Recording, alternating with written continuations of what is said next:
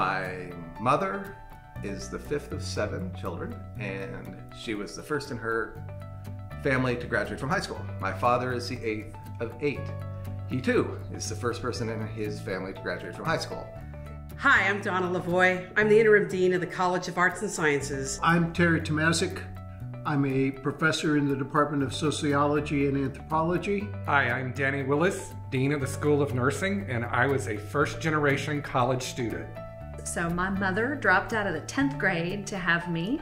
My father, before he passed, liked to say that he quit the 8th grade twice. So I grew up in a family that did not have an educational history. My name is Evelyn Shields Benford.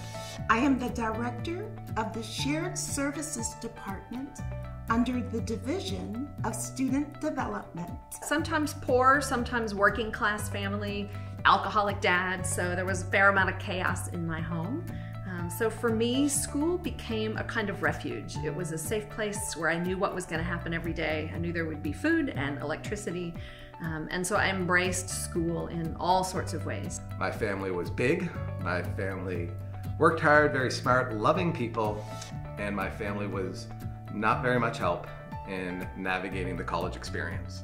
I'm Dr. Terry Redman. I serve as Special Assistant to the President for COVID-19 response. I am also a professor in the Department of Epidemiology and Biostatistics and director of the Institute for Biosecurity here at St. Louis University. Hello, my name is Mike Lewis.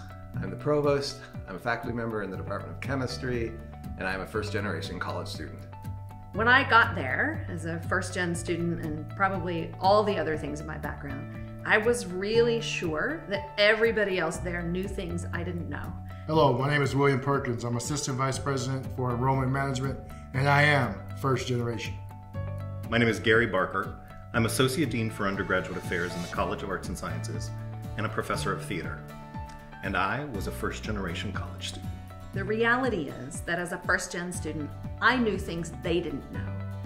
I had resilience and I had perseverance, and I could be adaptable to a quickly changing set of conditions and circumstances. I took 3 or 4 courses a semester. That's what I could afford working my way through college. In 5 years, I was able to graduate with my degree. In year 4, I found faculty who invested a little bit in me, and I was able to do research with them. And that really paved the way for me to continue on. I'm Debbie Lowy, Associate Provost here at St. Louis University, and I was a first-gen student. Hi, my name is Joel Jennings. I'm an Assistant Professor in the Department of Sociology and Anthropology, and I was a first-gen student. I'm Dan Kozlowski, the Chair of the Department of Communication, and I was a first-generation college student. I'm Fred Postello, President of St. Louis University, and I was a first-generation college student. Know that there are faculty here at St. Louis University who have traveled a similar path to you, did not grow up in households where they had loved ones, family members, friends with the college experience. I am a first-generation college student. And I'm a first-generation college student.